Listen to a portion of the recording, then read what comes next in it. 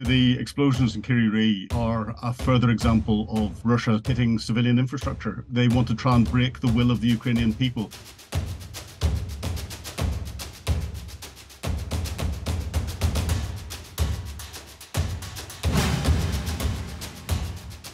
The drone attack in Moscow over the weekend, there were three drones flown in. The Russians claimed that they shot one down and disrupted the other two. And you can see the pictures of the explosions where one of the drones hit sort of a residential and an office building. The area of Moscow it hit is all high-end apartments, office buildings, and some government departments. And I think the explosions show that once you have disabled a drone, it's not able to find its target. It's still got an explosive warhead in it, and that will fall into the city and cause damage.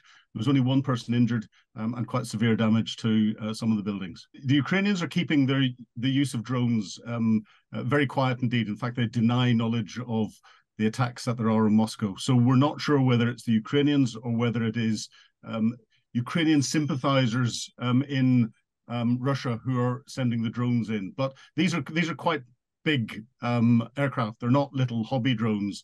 They are up to the size of small light aircraft at times. And what happens is they're either put on a pre-programmed route, which is in the drone automatically navigates itself through that route until it gets to the target, and it will then dive in the target. Or it's got some form of command and control from the ground where it is being controlled by an operator on the ground. And what the Russians do is, if they shoot it down, they're clearly attacking the aircraft itself.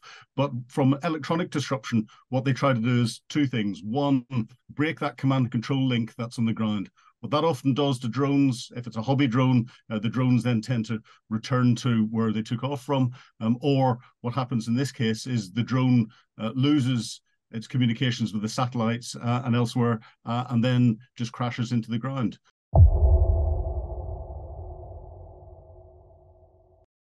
The explosions in Kiri are a further example of Russia targeting cities and hitting civilian infrastructure, and with a number of people killed, and the death toll is likely to rise because there's a number of trapped.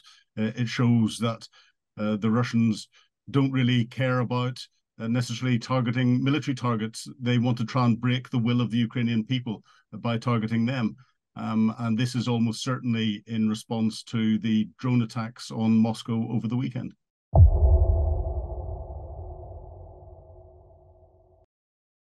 Vladimir Putin's been very careful throughout the conflict to make sure that the narrative that is getting to the Russian people is his narrative, and keeping the special military operation, as he calls it, because anyone who refers to it as a war tends to have a heart attack next weekend or fall out of a window. He wants to insulate the Russian population from the realities of what's going on the ground. However, I think the attempted coup by the Wagner leader, Prigozhin, combined with the drone incidents in Moscow, combined with some of the casualties that are coming back, the Russian people are beginning to realize what's going on. And I think Vladimir Putin is concerned about that. And that's why we're seeing him putting a greater control over what some of the political candidates are doing as they prepare for the Russian elections next year, but also what's coming out in the press. And you have Vladimir Putin turning around and talking about threats from within, where people are dissenting against what Russia is doing inside Ukraine. And he clamps down on that very quickly indeed.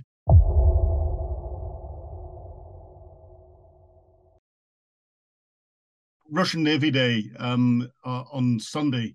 It's held every year on the last Sunday of July, and it's to commemorate Russian sailors and other members of the Russian Navy. Last year, there were 40 capital ships, boats, and submarines. 42 aircraft flew over, and about 3,500 personnel. This year, interestingly, he had slightly more ships, submarines, and boats, 45. There were no aircraft flying over. And about 3,000 personnel. Now, interestingly, the lack of aircraft flying over is the same as happened at the May Day celebrations in Red Square in Moscow. and there were no aircraft flew over then. The weather was blamed then. There's been no excuse this time, but I think it shows the pressure there is on airframes for the Russian special military operation into Ukraine. At the Navy Day, Vladimir Putin promised 30 new ships for the Navy. He didn't say exactly when they were going to come and where they were going to fit in the priority of other military equipment that is desperately needed for his special military operation into Ukraine. I don't see where he's going to get the resources, the funding, and access to the technology that he would need to make these capable ships. But again, it shows him trying to control the narrative and trying to suggest that he is the president to make sure that the armed services are being looked after. I would suggest that this is probably a very hollow announcement.